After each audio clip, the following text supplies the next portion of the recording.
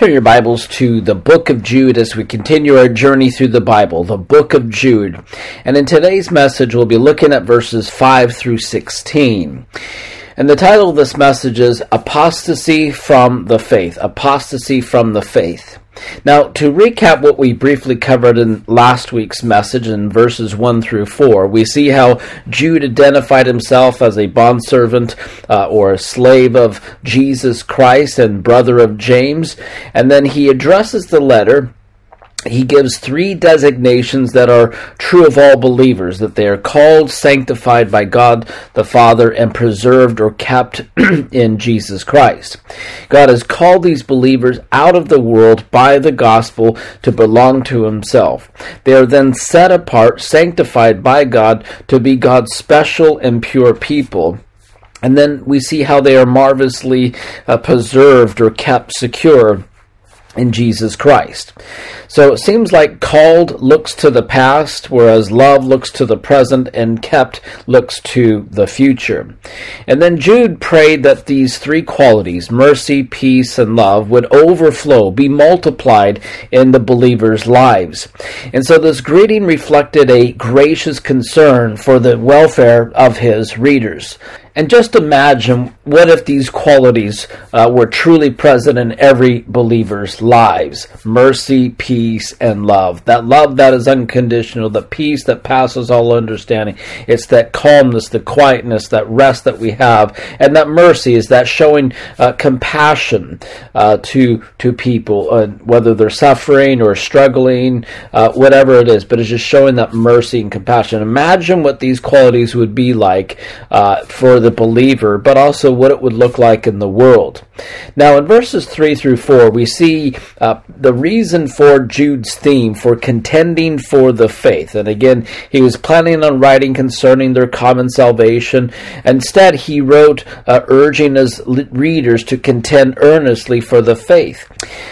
Since Jude says that this faith was once for all, or completely wholly, handed down, he's implying that there was a body of truth that had been communicated from the apostles.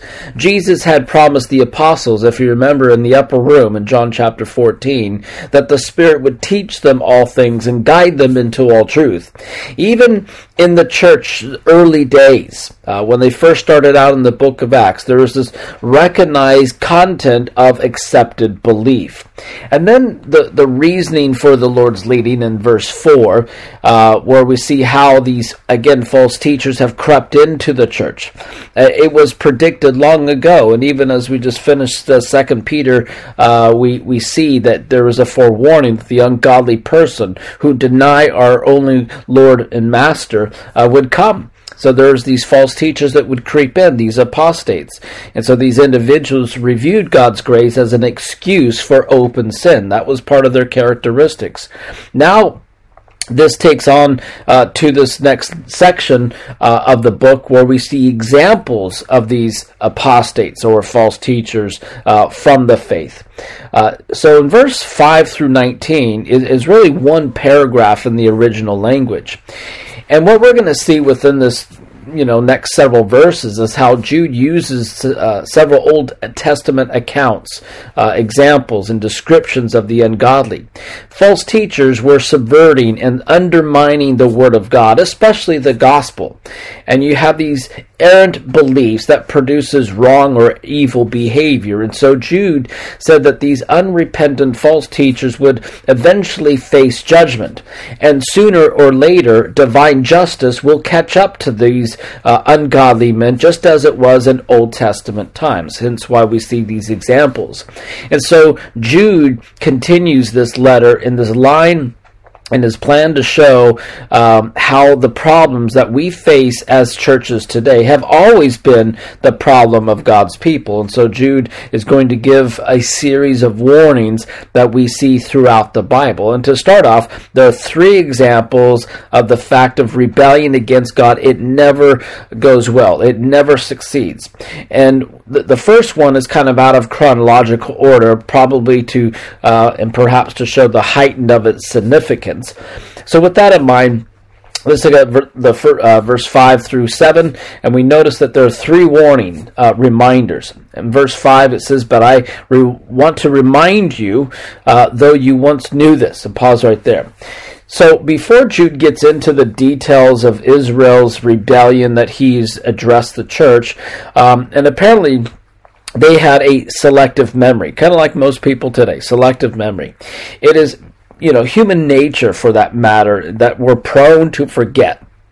Always needing to have reminders, especially of those things that we have learned in the past, or things that are eternal, and how easy and how natural it is to forget.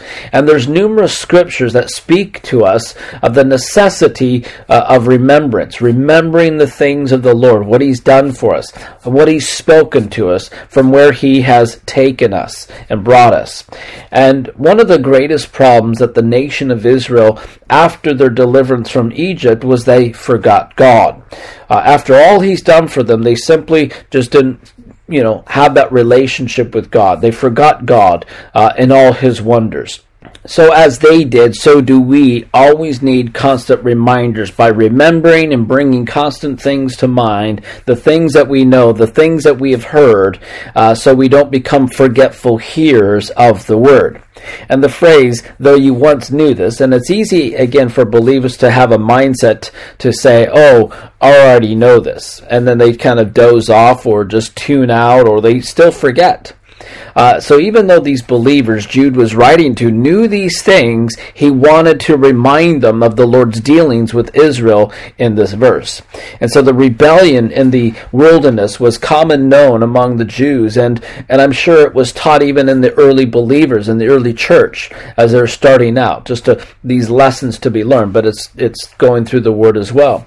And so Jude knew that they had disregard for the fundamental truth. And for the same reason, they decided to forget the struggles of the wilderness. And I fear that that's happening with way too many people today. They forget and overlook certain teachings and doctrines of Scripture when it doesn't suit their lifestyle or their way of thinking, or they just get bored, and that becomes a heart problem. Anyways, verse 5 continues that the Lord, having saved the people out of the land of Egypt, afterwards destroyed those who did not believe. So first, Jude brings to remembrance the people delivered by God. And you know the story, again, the bondage in Israel, or in Egypt, for 400 years. The Israelites cried out to the Lord. The Lord raised up Moses as a deliverer and worked powerfully through him. And then as you go through the journeys in the book of Exodus, and you can see just the miraculous work there. And the believers, again, they knew these examples. And so Jude wanted to remind them just how God had judged sin and rebellion in the past. And such judgment awaited the sin and rebellion of these false teachers and these apostates that were leading people astray.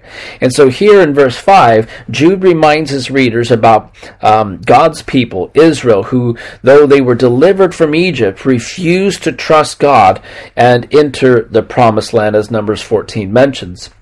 And so God's people had been recipients of God's deliverance and seen His incredible miracles and accomplishing their exodus out of Egypt. But when they arrived at the entrance of the promised land, many rebelled against God, refusing to believe that He could or that He would protect them. And so this unbelief resulted in destruction. We're reminded in Hebrews chapter 3. And verse 16 through 19 says, "Who were they who heard and rebelled? Were they not all those Moses led out of Egypt, and whom God was angry for 40 years? Was not those who sinned and whose body fell in the desert, and whom did God swear that they will never enter His rest, if not those who disobeyed? So we see that they were not able to enter because of their unbelief." And that was one of the key sins of the nation of Israel, the unbelief, that kept them wandering throughout the wilderness for those 40 years. It's not that they didn't believe in God, but they didn't believe God and His Word and obey Him. And so this unbelief, which led to the displeasing God, lusting after evil things, idolatry, fornication, presumption, murmuring, it all came out of the root sin of unbelief. And therefore, again, we also need to take heed, lest we also be and have this evil heart of unbelief and depart from the living God. So this is why this is such a crucial warning for us. And so Jude used this experience here of Israel on the threshold of going into the promised land to explain that even among God's people can turn away. So it could be you, it could be me, if we're not careful. And again, one of the key themes in this book, as we'll see in verse 21, to keep yourself in the love of God. So if you don't keep yourself in the love of God, then it's easy for us to fall away, to go astray. So the false teachers had come from the ranks within believers. And while not truly followers of Christ, they were saying they were doing many of the right things, even though that they were teaching their wrong doctrines. And so they understood that they could find deliverance from bondage to sin, like bondage to Egypt, yet they were choosing sin over salvation. And obvious result here, as Jude wrote, would be that they, like the disobedient Israelites, would be destroyed. So that's the example there. The second example, as we continue on in verse 6, is that the angels who did not keep their proper domain, but left their abode, had reserved in everlasting chains for the judgment of the great day. So here we see how Jude deals with the fall of Satan and his angels, those beings who were created of God who rebelled. And so in the second example of God's punishment of disobedience describes how certain angels who did not keep their position but left their proper dwelling. So not only can those delivered by God fail to keep themselves in the love of God, but so can those who are worshipers of God. That's one of the key things that we see within this verse here. Lucifer, as you know, was the leader, the worshiper of heaven.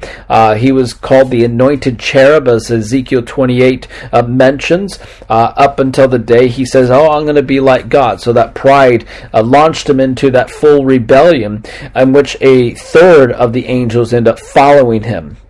So the once pure, holy, living in the presence of God, these angels gave in to the pride and joined Satan to rebel against God. They left their positions and their dwelling with the Lord, resulting, as we'll see, eventual doom.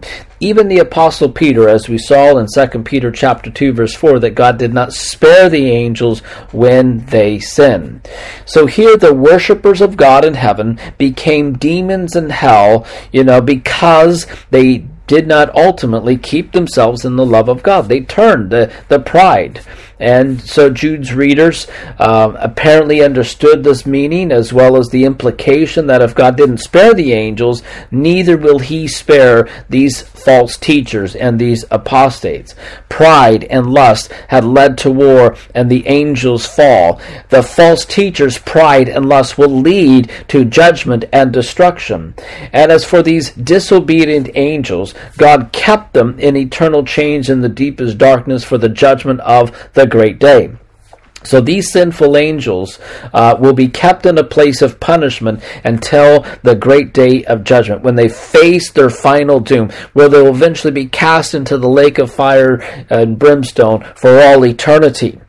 So all who rebel against God and refuse his salvation will find themselves bound in everlasting chains of darkness. The apostates, the false teachers, have rejected the mercies of God for their own sinful desires and seek to corrupt the gospel. And so the judgment for them is coming.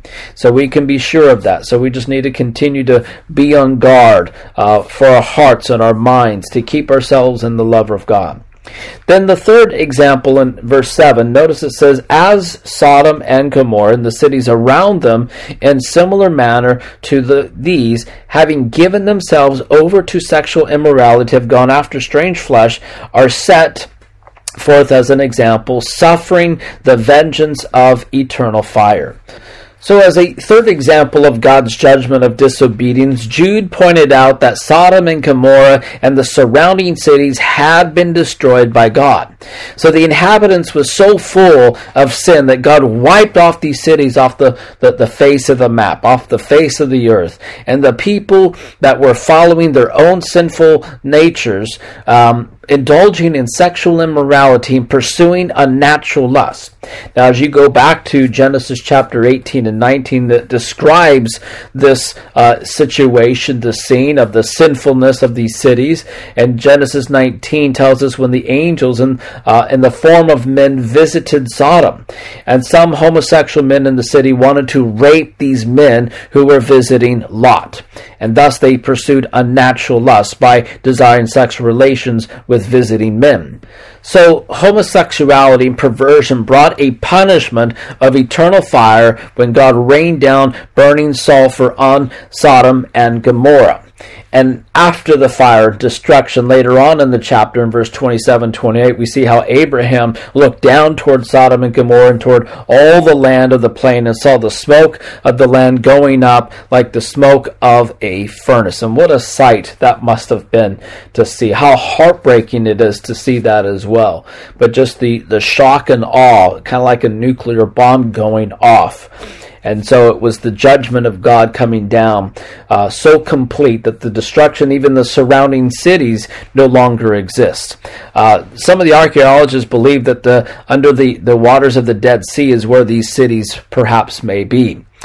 And so the Bible describes homosexual sin as immoral, as unnatural, and any attempt to label as merely as just an alternative lifestyle contradicts the Bible. The specific perversion is discussed by even the Apostle Paul in Romans chapter 1, verse 26 and 27. It says, women exchange their natural use for what is against nature. Likewise, the men, leaving the natural use of the woman, burned in their lust for one another, men with men committing what is shameful and receiving themselves the penalty of their error which is due. So homosexuality is not physically natural, biologically natural, because two people of the same gender engaging in sexual activities for which they're not atomically created, whereas male and female's bodies, they fit together naturally. So, and even as we see, even back in Genesis chapter 2, verse 24, how God has ordained man to be united to his wife, and the two shall become one flesh. So this natural fits enables a man and woman to be united together, to join together, to become one together. Now, while we're on the topic of homosexuality, kind of as a side topic here, again, there's a lot of other passages of Scripture that talk about homosexuality. Leviticus 18:22, 1 Corinthians chapter 6, verses 9 through 11, and 1 Timothy chapter 1, verses 9 through 11, kind of in a general context. And from these passages, you learn that the Bible clearly condemns homosexual sin and behavior. God's plan for natural sexual relationships is between a man and a woman, which was his ideal and how he created our bodies and his creation.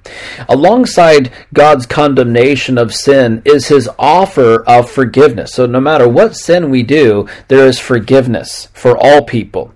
Homosexuality may be considered acceptable in today's society and even in some churches, but society and government does not set the standard for God's law. Many homosexuals believe that their desires are normal and that they have the right to express them like every other person. But you see, God doesn't obligate nor encourage us to fulfill all our desires, especially of the flesh, not even the normal ones. Just because someone has a desire to kill someone doesn't mean they'll follow through with it. God desires that we follow Him and obey Him. Desires that violate His law must be controlled. And so God can forgive sexual sin just as He forgives all other sins.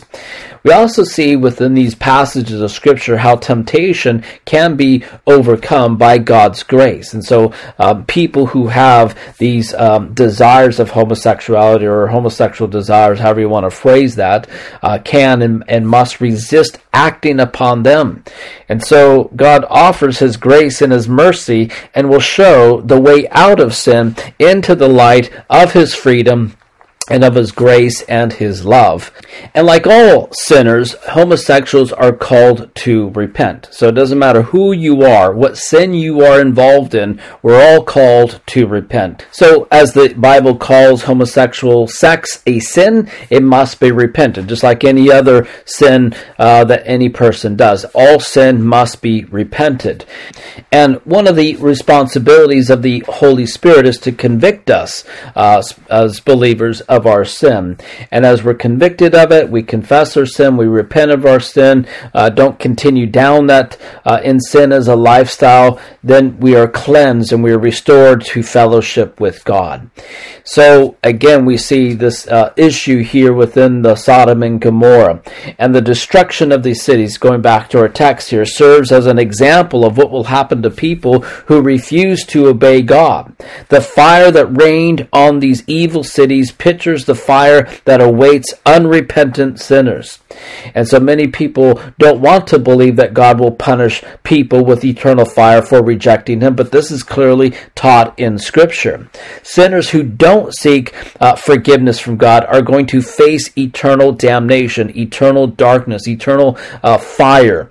And so Jude warns all those who rebel against and ignore or reject God, this is what's going to happen. And so we see the sin of Israel was rebellious unbelief, as we just saw in Hebrews chapter 3. The sin of the angels was rebellion against the throne of God. The sin of Sodom and Gomorrah was indulging in unnatural lust. Unbelief, rebellion against authority, sensual indulgence were sin characteristic of these false teachers and apostates. So the conclusion here is obvious, that the apostates will be judged. The false teachers will be judged. But meanwhile, as believers, as soldiers of Christ, we got to stay on duty and see that these false teachers do not creep into the ranks within our churches and our fellowships and to lead people astray. So we need to be on guard there. So what can we do practically to oppose the enemy and maintain the purity within the church? And again, for one thing, we got to know the Word of God, friends. We got to be encouraged to defend it. Know what you believe and why you believe it. Take heed to yourself, as it says in 1 Timothy 4:16, and unto the doctrine. And so every local church needs to be a place where you are properly taught and fed the Word of God. And the best way to do that is to go expositionally through the Bible, through the whole counsel of God's Word, verse by verse, chapter by chapter, book by book. But it's not just going through that, but you got to be doers of it as well. The other thing we need to do is to watch and pray, to be alert and watchful, and we need to be praying for our leaders within our churches, our elders, our pastor. Be alert, be watchful of what goes on. And many a church, because following false teachers, have gone into apostasy. They should have kind of on the name written across their doors, Ichabod, as the glory has departed. So when you do things that are unbiblical and you're leaving the core fundamental doctrines of Christianity and the Word of God, you're going down in a road of apostasy.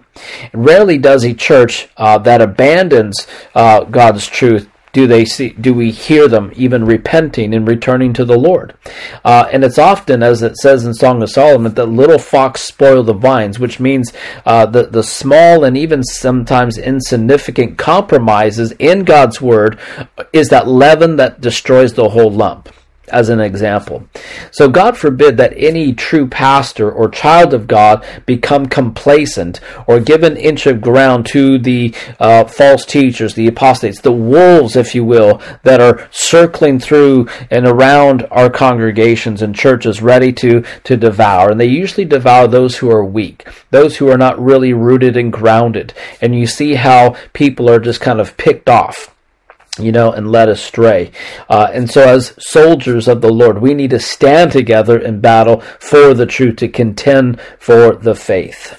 Now in verses 8 through 10, we see that Jude turns his attention to the apostates of his day, how they share the same character and promote the same agenda as the previous generations had. And he ties them with the previous verses with the word likewise. Notice verse 8, likewise. these dreamers defile the flesh, reject authority, and speak evil of dignitaries. Jude refers to a subject of present-day apostates and launches into the description of their sins, their indictments, their counterparts in nature, their doom, and their ungodly words and deeds, as we'll see from verse 8 through 16. Now, there are three things that are mentioned here worth noting in verse 8. First of all is the matter of their sins. By dreaming, they defile the flesh. So their thought life is messed up. It's polluted. They're living in a world of filthy fantasies. They even find fulfillment of their dreams in sexual immorality like the men of Sodom. And apparently anything that they could conceive in their minds, they acted out in their flesh. There was no restraint. There was no remorse. We also, you see, live in a day and age where anything goes mentality.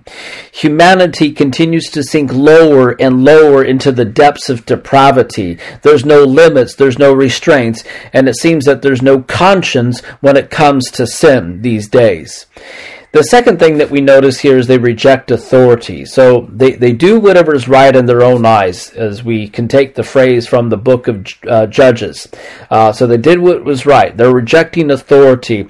And this has the idea of power, authority, or lordship. So the apostates refuse to submit to the authority of another, and especially the Lord himself. So they allow a spirit of lawlessness to control them. And so we see much of this rebellion in our day and age against authority, especially amongst the young generation. They have also an entitlement attitude which goes with this rebellion.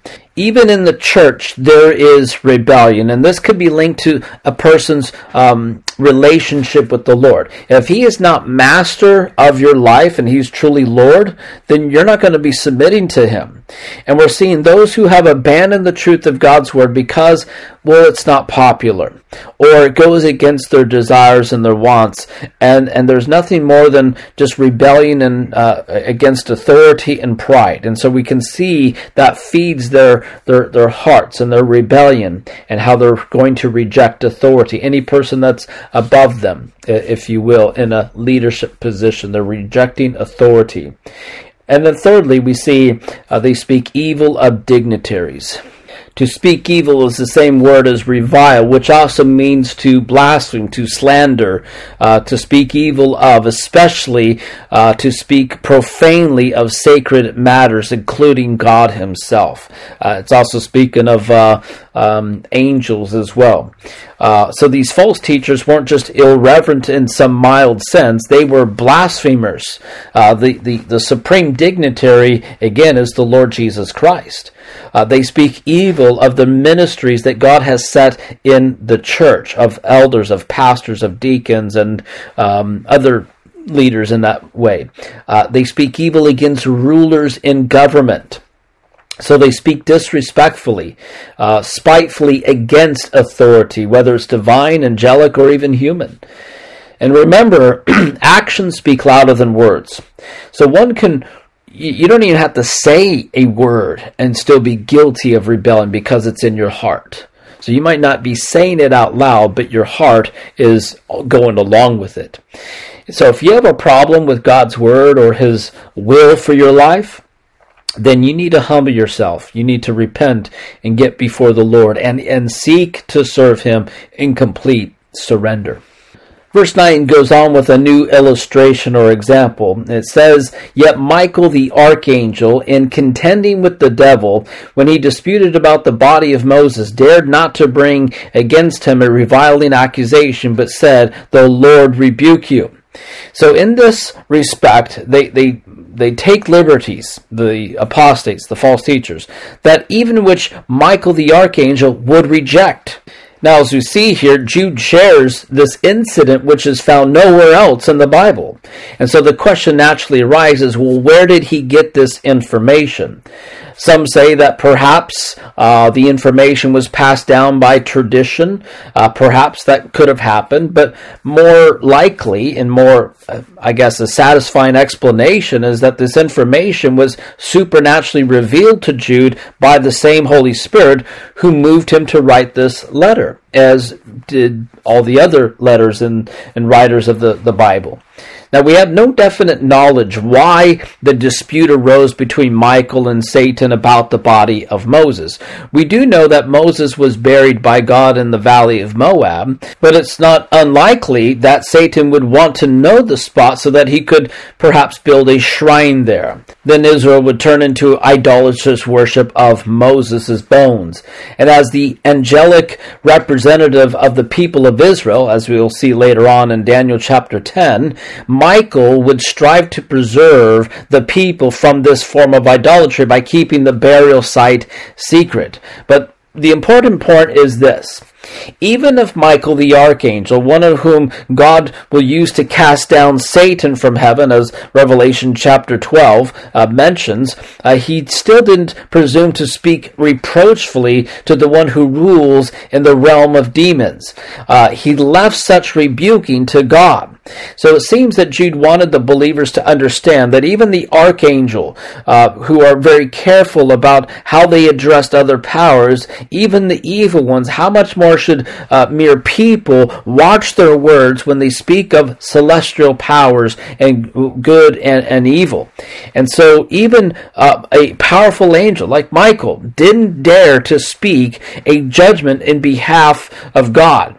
And neither should the false teachers claim to speak for God whom they knew nothing about him. As verse 10 continues, but these speak, evil of whatever they do not know, for whatever they know naturally, like brute beasts, in these things they corrupt themselves.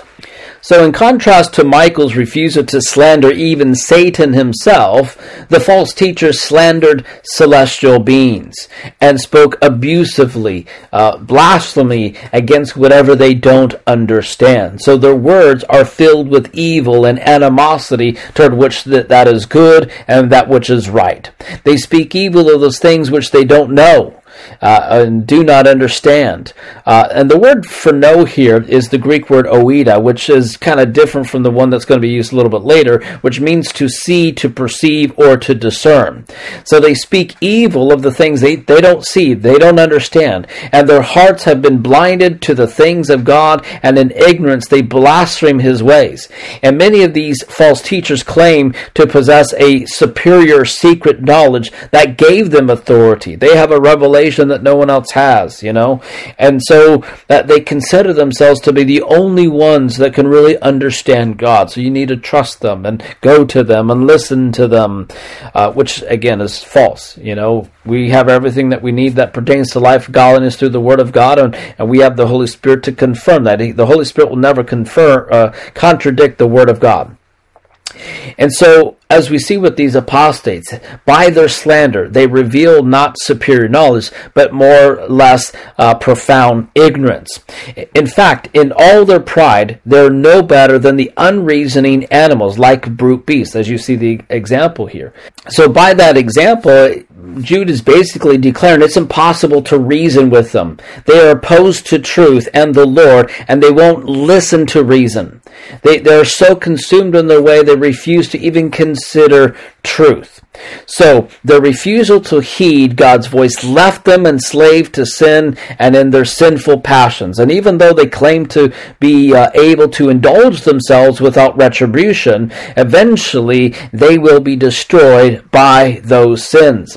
Verse 11 continues where Jude now speaks of the characteristics that are apparent in condemning these apostates. And he starts out by saying, woe unto them. It says, woe to them, for they have gone in the way of Cain. They have run greedily to the heir of Balaam for profit, and perished in the rebellion of Korah.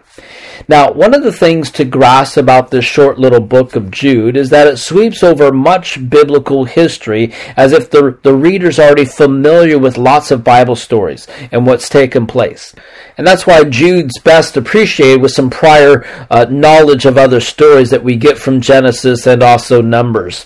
And here we see Jude gives 3 classic examples of men in the Old Testament who had lived as they pleased and been punished for doing so. These stories illustrate attitudes that are typical of false teachers and apostates. pride, selfishness, greed, jealousy, lust for power, and disregard for God's will and God's word. So no wonder Jude exclaimed to them, "Woe to them." Their grave errors would result in complete destruction.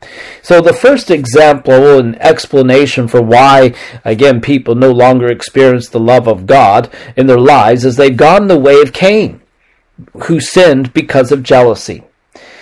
So Cain was the type of unloving man who cared nothing for his brother, envied him because Abel's deeds were good and his own bad. The way of Cain is the way of anger. He was angry with his brother because God blessed Abel, but he didn't bless Cain. And perhaps Cain must have thought, hey, that's not fair. We both offered sacrifices to God. Abel brought a lamb. I brought the fruit of my labor from the garden, but God blessed my brothers and not mine. And we can see how anger took root in Cain's heart, that he killed his brother. And here's the thing, friends. If you've got anger, if you've got bitterness with someone, or maybe unforgiveness in your heart, listen, maybe you're going after the way of Cain. You need to stop. You need to repent. You need to get that situation sorted out before it destroys your life. So watch out, friends, for your anger, your jealousy, your envy in your heart. It will pull you. It will draw you away from the place where you did and once enjoyed the presence of God and the love of God. So Jude draws our attention to not only the way and the danger of Cain, but he also goes on to the other example, to the greed of Balaam.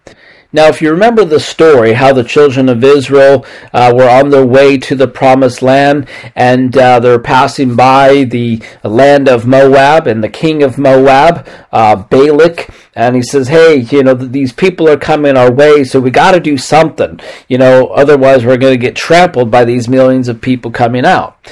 And so, knowing of a prophet in the area named Balaam, Balak sent messengers to ask him to curse the approaching Israelites. And so Balaam said to the messengers that came to him, says, I need to talk to the Lord about this. And even before Balaam asked, the Lord told him not to curse the Israelites. This is stories found in Numbers 22. So the messengers returned to Balak with the word that Balaam refused to join them. And so Balak in turn, sends some more guys to, some really important guys to go have this word with him. So they arrive, in their flashy clothes, and they said, you need to come with us and you'll be blessed. And Balaam basically saying, listen guys, even if you offered me a house and full of silver and gold, hint, hint, wink, wink, I wouldn't go with you. So once again, the messengers returned empty-handed. And the third time they appeared before Balaam, and this time offering him a portion of wealth and honor. And so a third time Balaam says, I need to seek the Lord. And this time the Lord gave him permission to go. And so off Balaam went. And as he was going, an angel appeared to his donkey, causing the donkey to crash into a wall and smashing Balaam's foot against the wall in the process. And so then he ends up yelling and cursing, getting angry with the donkey and say, you dumb donkey, you crushed my foot, as he's beating his donkey. And the donkey responds and talks back to him and says, why are you beating me? Haven't I been a good donkey all these years? And I've never haven't had any problems. Don't you see there's an angel standing there in front of me, preventing me taking you where you ought not to go? And yet even talking to the donkey didn't deter Balaam. So he continued on until he reached the mountain overlooking the Israelite camp. And then he opened his mouth to try to curse them, but what came out was a blessing.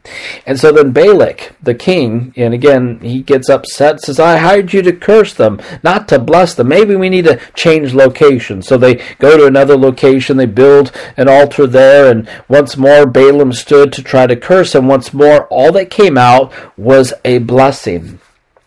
Now, the story here, again, in the error of Balaam, lays in the fact that he didn't understand God's grace. Balaam thought that because people were rebellious and evil, that God surely wanted to destroy them.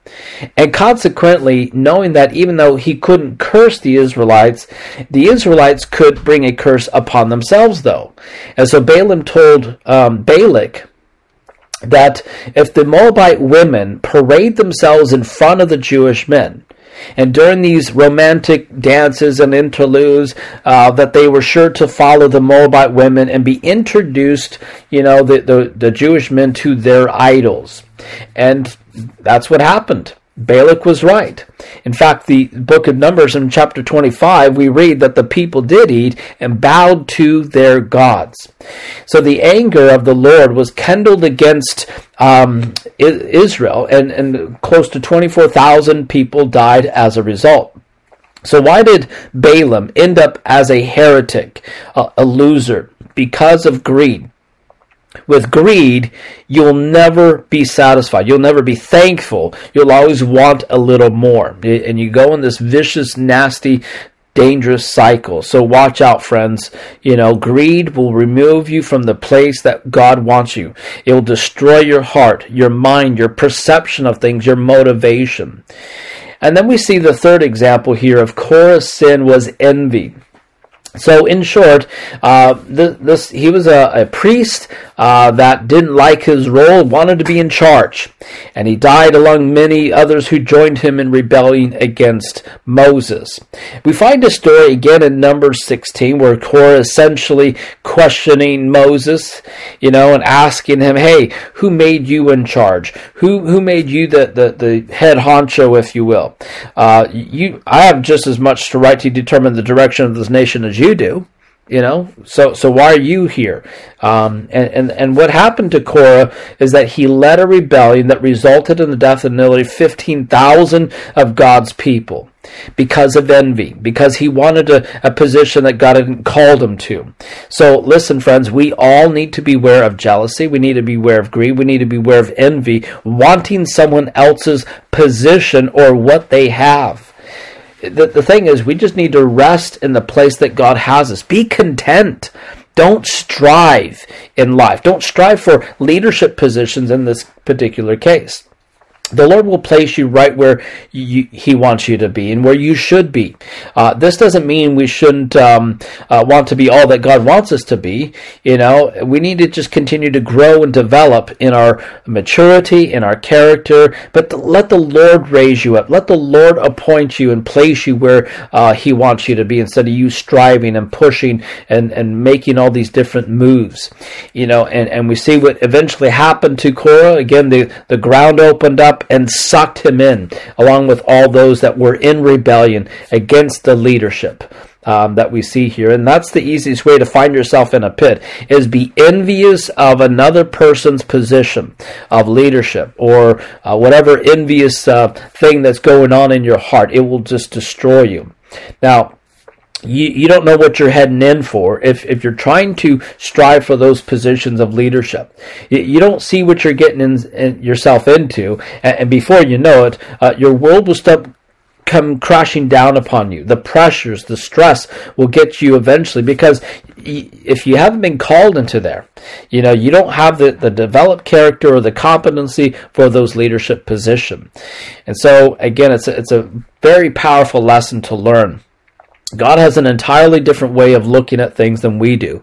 And in His Word, He says through Jude, to you, to me, is that these three specific areas that will keep you from enjoying and experiencing my love and having a relationship with me, if we follow through these examples and these Old Testament pictures that we see, that Jude, he paints with these false teachers and with these apostates.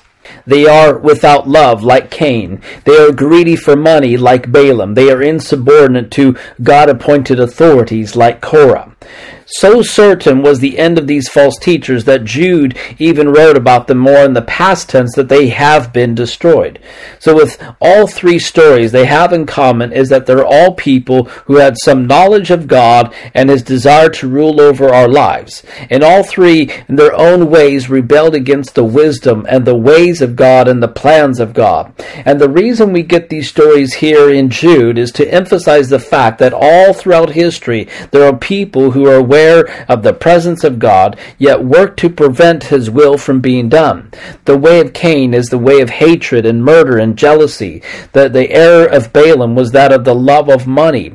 And then Korah's rebellion was pride, insolence, insubordination, and he didn't want to accept the leadership that God had appointed as leader. Verse 12 continues with the other descriptions here. These are spots in your love feasts. They are feasts without fear, serving only themselves. They are clouds without water, carrying about the winds, late autumn trees without fruit, twice dead, pulled up by the roots, raging waves of the sea, foaming at their own shame, wandering stars in whom is preserved the blackness and darkness forever.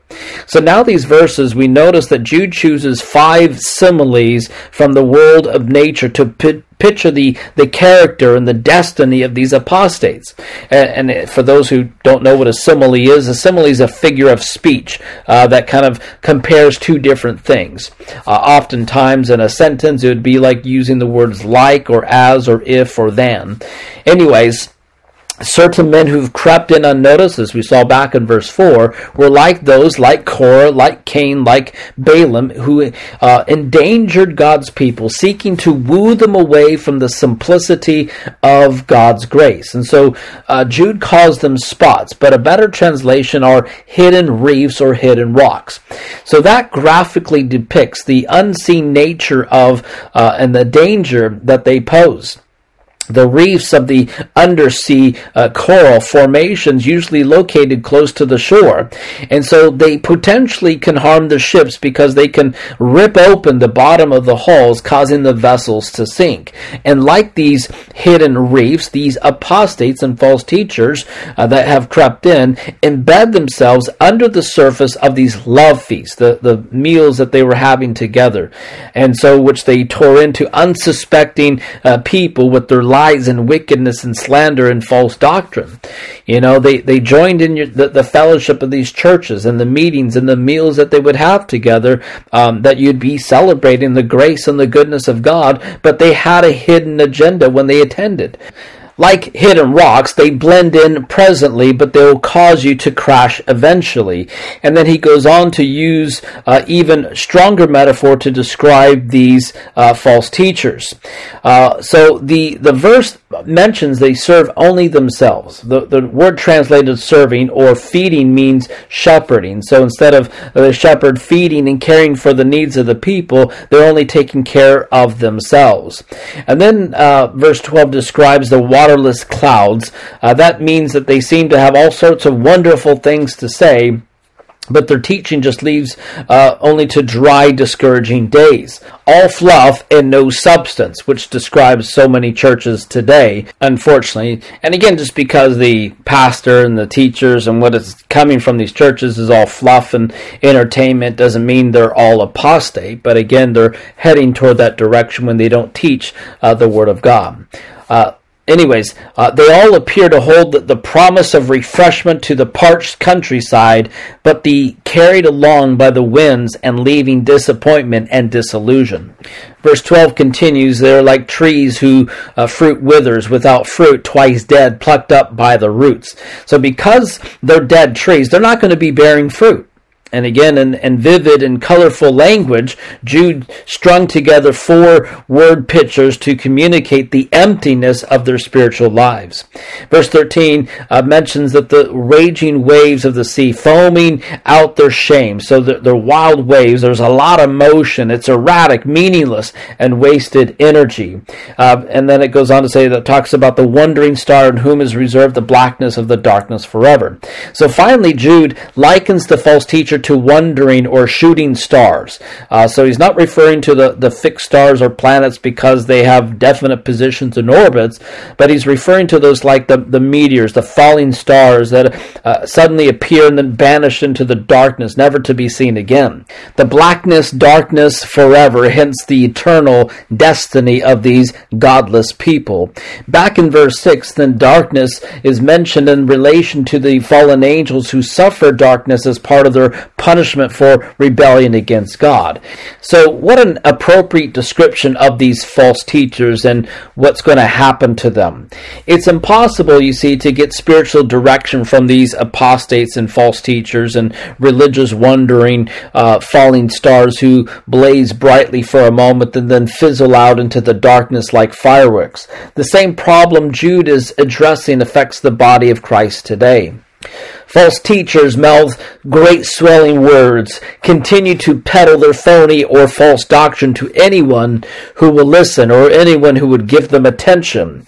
And so if you've been walking with the Lord for any period of time, you know that as soon as one strange doctrine, another one blows through as well.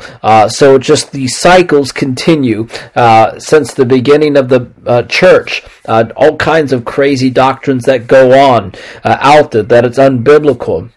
And that's why it's so important to get rooted and grounded in God's Word, so you can have some discernment. You know how to test all things, hold fast what is good, what is being said, what is being taught, so you don't get fooled into deception. This is why it's so important to be taught the Word of God as well.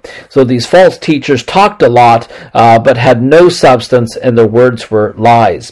Verse 14 continues with another trio. So it says, Now Enoch, the seventh from Adam, prophesied about these also, saying, Behold, the Lord comes with 10,000 of his saints. So this verse, Enoch, is unique to Jude. This is the third time, by the way, that he's mentioned in the New Testament. The first one we see in the genealogies in Luke chapter 3. We also see in Hebrews chapter 11, verse 5, and then here in Jude. Now, why did Jude choose this quote from Enoch? Perhaps it could be, and it most likely came from a book called 1 Enoch, which is in the Apocrypha. That's a whole nother discussion to talk about that. But perhaps the reason that Jude got this quote perhaps is because of the threefold repetition of the word ungodly. That might have been this important connection. So just as Jude used three examples in verses 5 through 7 and 3 in verse 11, here ungodly is mentioned more than 3 times. Another important connection could be between Enoch and Cain. Just as Cain represented the first kind of unbelieving disobedience, Enoch may represent the kind of person in that era to whom the prophecy of judgment is connected. So again, Enoch is introduced to us in Genesis chapter 5, and in order that we don't mistake him from someone else, Jude points out that he is the seventh from Adam. So Enoch was the one who walked with God, and he was not, for God took him, as Genesis 5:24 mentions. And he was the first one to experience the rapture, if you will, a preview of the great rapture of the church when Christ returns. So he was taken before the flood came, just like the church will be raptured before the tribulation period. So not only was Enoch one who walked with God, but he was a righteous man. So in Hebrews tells us that by faith Enoch was translated, which again where we see the rapture, he is taken. He didn't see death.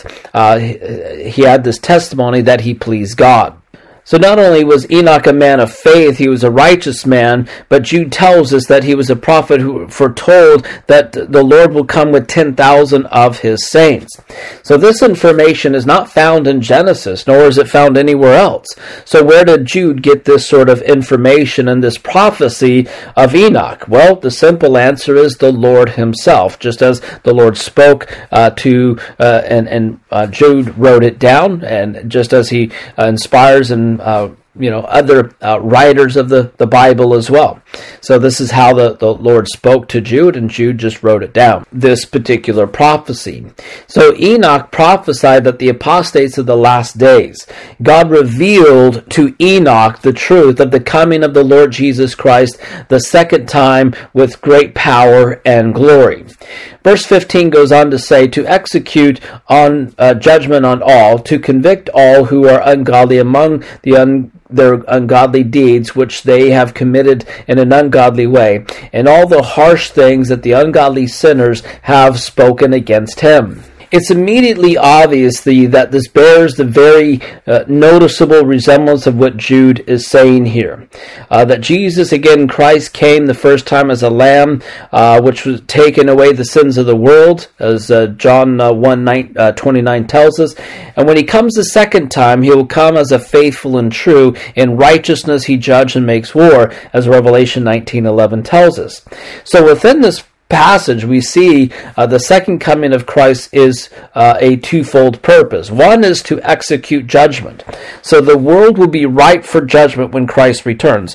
In fact, in 2 Thessalonians chapter 1, verses 7 through 9 says that when the Lord Jesus is revealed from heaven with these mighty angels in flaming fire, taking vengeance on those who do not know God and on those who do not obey the gospel of our Lord Jesus Christ, these shall be punished with everlasting destruction from the presence of the Lord and from the glory of his power. So the first purpose is to execute judgment when Christ comes back, and then secondly, to convict the ungodly.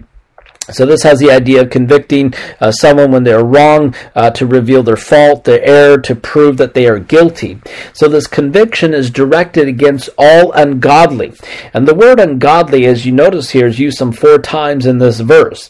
This ungodliness involves both deed and speech, as you see the last part of the verse here. And so their ungodly deeds of the flesh have been pointed out in verse 4, which we see licentiousness. In verse 7, we see the fornication there. In verse 11, you see covetousness. So their ungodly speech was mentioned in verse 4 against the person and work of the Lord Jesus Christ. And in verses 8 through 10, you kind of see it's against these invisible angelic forces and high places. So false teachers will give an account of their ungodly deeds when the Lord returns. And then the final description or characteristics of the apostates or false teachers in verse 16. These are grumblers or murmurers, complainers, walking according to their own lusts, and mouths great swelling words, flattering people to gain advantage.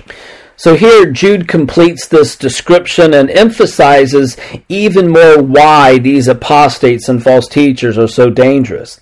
And as we see the list of these sinful characteristics of the ungodly, we see how they're grumblers.